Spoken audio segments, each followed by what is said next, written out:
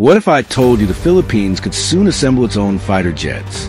Not imported, not borrowed, but built and maintained right here on Philippine soil. Sounds impossible? Well, it's already being discussed, and the aircraft involved is Korea's newest fighter jet, the KF-21 Boramae. This is not a rumor.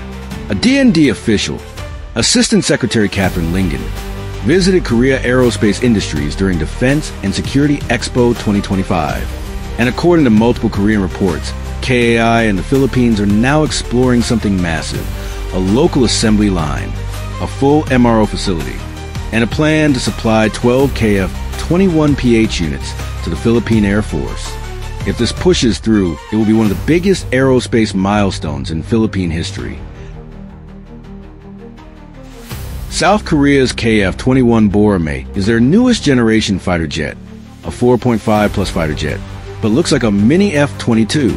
But the key difference? It's faster to acquire, easy to maintain, and much more affordable.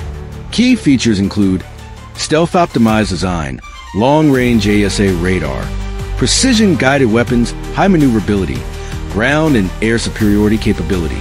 And now, the Philippines is being offered its own custom version, the KF-21PH.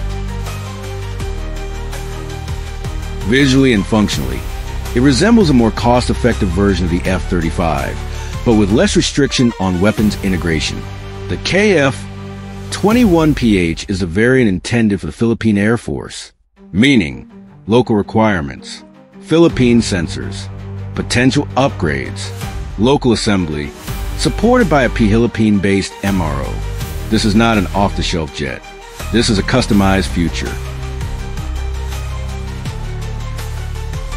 Right now, the PAF's most capable fighters are the FA-50PH aircraft, which are excellent, but light combat jets. But the Philippines needs a true multirole fighter for air defense, border protection, maritime deterrence, northern and western defense lines. The KF-21PH fits perfectly in that requirement, especially for long-term modernization.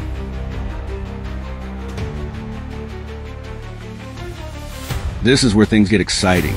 The proposal includes establishing a local assembly line for the KF-21PH right here in the Philippines.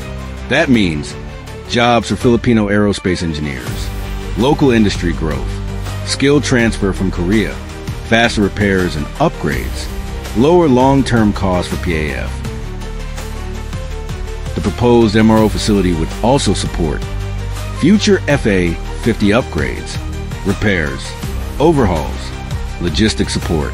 But the new aircraft to be assembled is the KF-21, not the FA-50.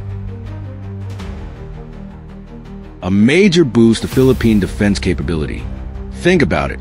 Instead of sending jets back to Korea for maintenance that takes months, the work can be done in the Philippines by Filipino technicians, supporting Filipino jobs, strengthening Philippine sovereignty. Aside from KF-21 and FA-50, Philippines has the potential to provide technical support to other KI foreign operators. This means the Philippines could become a regional hub for KI aircraft.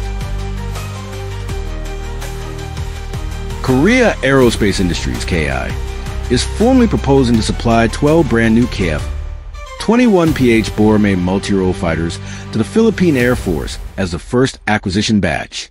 If approved, this initial fleet would instantly transform the PAF's combat capabilities and elevate the country into a league of modern air powers in the Indo-Pacific. A full squadron of KF-21PH jets means the PAF can permanently station, rotate, and deploy fighters for air patrols, territorial defense, and maritime security missions across the West Philippine Sea. This gives the PAF a credible and sustainable air superiority presence, something the FA-50s alone cannot deliver. The KF-21's powerful radar, high thrust-to-weight ratio, and advanced missile options, Meteor BVRM, AIM-120, Iris-T, etc., give the Philippines a real, modern interceptor, capable of engaging threats far beyond visual range. This is a massive leap over current assets and finally gives the Philippines the ability to respond to intrusions instantly and decisively. For the first time, the Philippine Air Force would have a platform capable of precision long-range strike, including anti-ship land attack and standoff weapon systems. This gives the Philippines a serious deterrent capability, the ability to hit hostile ships or strategic targets without entering enemy air defense range. The KF-21PH is not just a basic fighter. It's a semi-stealth, sensor fusion, network-centered platform with an ASA radar, IRSD, advanced data link, and future upgrade path to internal weapons bays. This would give the PAF genuine 4.5 plus generation capabilities, placing it at par with aircraft like the Rafale, Gripen E, and F-15EX.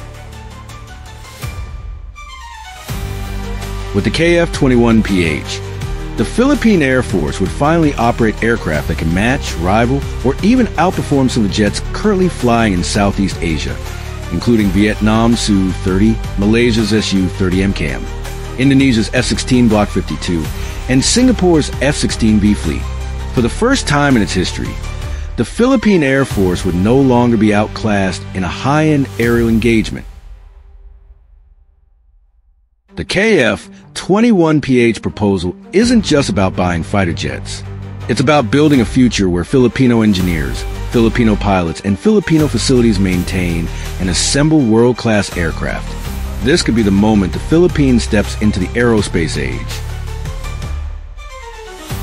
And if it happens, it will reshape our defense story for generations. This is more than buying an aircraft. This is building an aerospace industry. This is creating hundreds of technical jobs. This is giving the Philippines a chance to rise as a regional defense partner, not just a buyer. So the big question now is, will the Philippines push through the deal? And are we ready for a future where Philippine-made fighter jets take the skies? Let me know your thoughts in the comments. Share, like our video, and subscribe for more updates in Defense Forces Insights. If you love to watch videos like this, click any of the 2 videos that will appear before this video ends. Thank you for watching and see you in the next one.